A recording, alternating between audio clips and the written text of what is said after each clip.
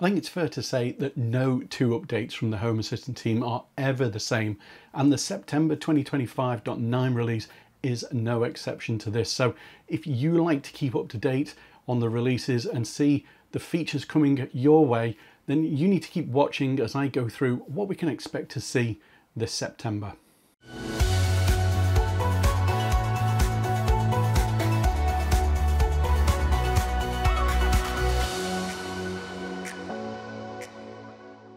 Hey everyone, my name's Simon and welcome to a new video on Bite of Geek, a channel that focuses on Home Assistant and smart home technology. Now, the summer can be quite a quiet time when it comes to updates for Home Assistant, but it seems like the team have all decided to stay at home and bring us a whole set of new functionality for the September release. I've been taking a look over this new version to see what we can expect, and I think you're going to really like some of the new features. I think it's fair to say this is a bumper UI release. Now, this is the beta release of the next version of Home Assistant that I'm going to go through, and therefore the final release may not contain everything shown. We may find that some things don't make it because there might be a problem and it needs to be pulled and saved for a future release, or sometimes we may actually get some additional items added. As always, I'll put a link to the release notes in the description of this video should you want to go and read about it yourself in more detail. So let's take a look at what new functionality we can expect to see in September. Starting off with new features, and September will probably be remembered for featuring a lot of UI improvements.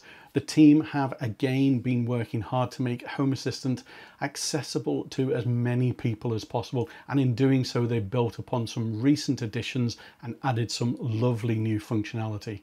Plenty of users seem to really like the Areas dashboard that was introduced recently, and so now we've got a new home dashboard. Anyone starting out with Home Assistant will have come across the default dashboard that gets created for you, basically a dumping ground of all the devices that can be found and used within Home Assistant. The new home dashboard seems to be building out something that many of us ultimately start to create once we've got some basic understanding of how dashboards work. The new dashboard is going to provide that complete view of your home, so you'll be able to see things like your areas, your lights, climate control, security, all those kinds of things. Now, this is going to be an incremental addition to Home Assistant. In this release, the configuration is a bit limited, but expect the team to take on board feedback from the community and rapidly build this out in future versions. I think this is a brilliant addition for many people, not just those new to Home Assistant. So hit the like button if you think the same as well. Given all of this, then the home dashboard is going to be classed as experimental and won't appear automatically, so you'll need to manually add it to your system to try it out. Now, cast your mind back to the Home Assistant roadmap for 2025. You did read it, didn't you? Well, you know, if you missed it, I'll put a link in the description of this video. However, one of the goals for this year for the team is to make automations via the UI easier to create. And in this release, they're starting out with a new panel to the side of the automation you're editing. So basically, you'll have a nice overview of your automation on the left, and on the right of that panel you'll be able to play around with the behavior of the automation. And it's been noted that obviously, you know, people do automations on mobile devices where you've got a slightly different screen real estate, so the layout will be a little different, but the concept will be the same. And to top things off, there are a number of small UI changes scattered all over the place. Now, hands up if you're a user of the tile card on your dashboards. Well, you know, it has to be one of the most versatile cards available at the moment, especially with the recent changes. Well, in the September release, we can look forward to some superb new functionality coming our way. Starting with the new ability to display a nice little graph on the card, which, you know, you could use that for showing, say, power usage on a device, for example, or you know, maybe you want to show when presence is detected in a room, similar to kind of like the graph that you see in the entity details. Well, now you can absolutely do that. There's new features on the tile card to do that as well. If you've got climate systems or maybe ceiling fans, then there's now a new feature to control the fan direction and oscillation. And if you're controlling valves, maybe on a garden irrigation or maybe your water supply, then now you've got a valve open and close positions for the card as well. And as if that wasn't enough, we'll also now have support for date and date time entities, which allows you to set the date via the card, which I am sure many people will find very useful. I think there's some great new functionality on the tile card, and I can't wait to try this out on my live system. Hit the like button if you're looking forward to using that on your system as well.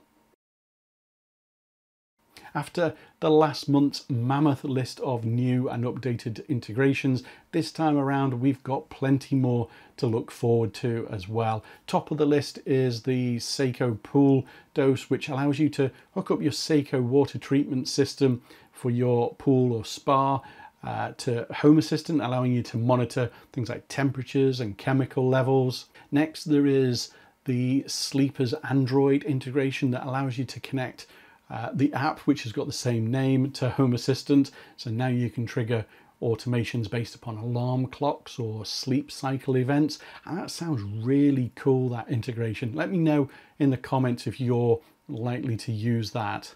And last on the list of new integrations is the 2Grill Bluetooth barbecue thermometer integration, which allows you to connect your compatible grill thermometer to ensure you're cooking your steaks to absolute perfection. Updates to existing integrations include changes to the Husqvarna Auto Mower, so now you can reset cutting blade usage time.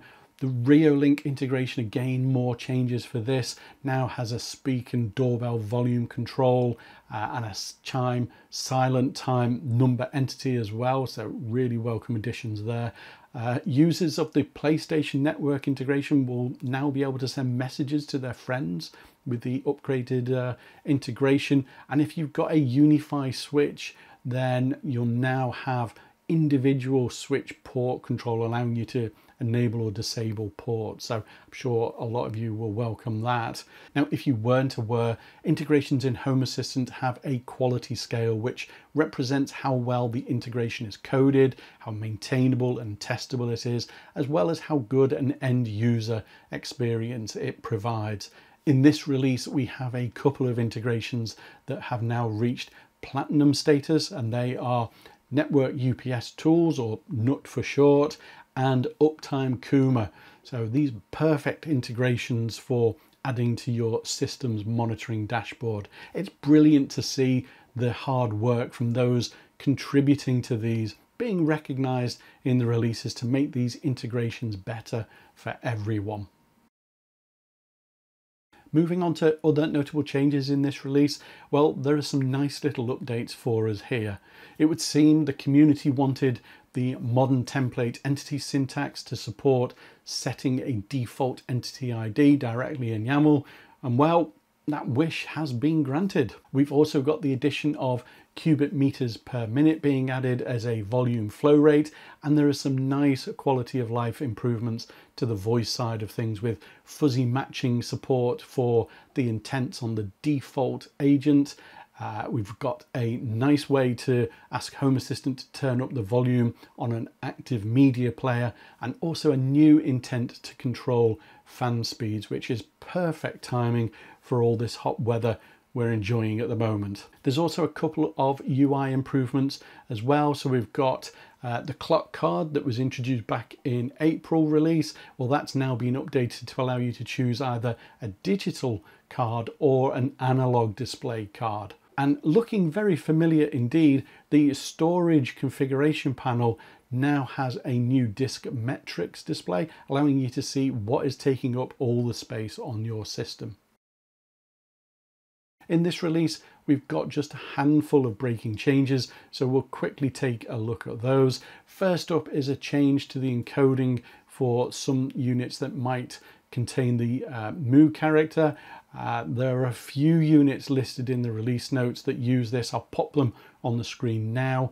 If you consume state data from sensors that have changed, then you will be impacted by this. Next is OneWire, and that had previously had a notification that the raw value attribute was being deprecated, and as such that has now been removed from Home Assistant. And the Husqvarna Auto Mower integration now requires the Auto Mower pin when you set it up, so that Home Assistant can communicate with the more secure models in the product lineup. SIA Alarm Systems has a change that remaps the alarm status code CF to armed away rather than armed custom bypass. So if you have any automations, scripts, whatever, looking for that, then you'll certainly want to update that one. And this SwitchBot Bluetooth integration has removed the battery property on vacuum entities, and that's being replaced with a battery level sensor. So anywhere where you're using the old value, again, automations, scripts, dashboards, etc., will need to be updated. And finally, the Yale August integration now uses OAuth authentication with the Yale's official API. The release notes state this is a one-time breaking change.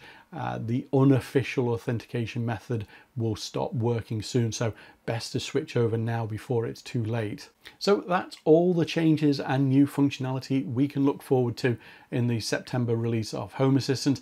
I'm really liking the new dashboard functionality and the start of improvements to automations. What are you looking forward to in this release? Let me know in the comments down below. If you've enjoyed this video and would like to see more of these, then don't forget to hit the like button and subscribe to the channel. It really does help with YouTube's algorithm and lets other people get to see this video as well. But as always, thanks for watching, and I'll see you in the next video. Bye for now.